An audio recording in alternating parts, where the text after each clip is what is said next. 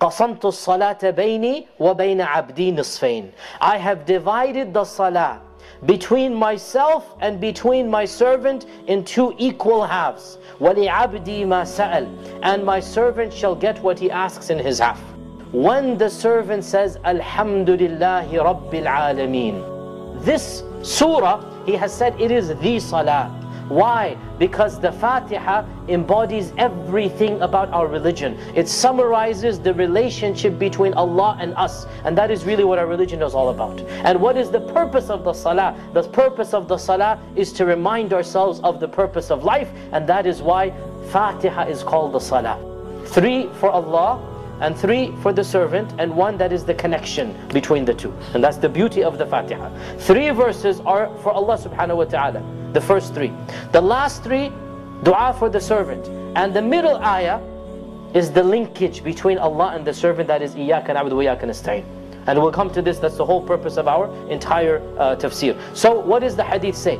Allah says, when my servant says, Alhamdulillahi Rabbil Alameen, I say, my servant has praised me. So Allah is happy. Allah is happy that my servant has praised me. When my servant says, Ar-Rahman Ar-Rahim, then Allah says, my servant has repeated his praise of me. Athna alayya abdi. Then the servant says, Ar-Rahman Ar-Rahim, Maliki Yawmiddin. And Allah says, my servant has glorified me. And when you say Maliki Yawmiddin, so Allah says, my servant has given me exaltation. Then the servant says, إِيَّاكَ نَعْبُدُ وَإِيَّاكَ نَسْتَعِينُ. So Allah says, this is between me and my servant. This ayah is the link between me and my servant. You alone do we worship, O Allah, and you alone are the one whose help that we seek. And by the way, even in this, there are 2 statements, إِيَّاكَ نَعْبُدُ and then إِيَّاكَ نَسْتَعِينُ. You alone are the one whose help we ask. And then the rest of the surah is a help from Allah.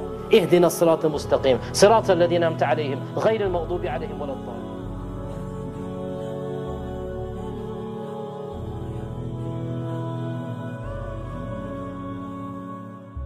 أبدا لن نحيد أبدا لن نحيد أبدا لن نحيد عن خطى الإيمان.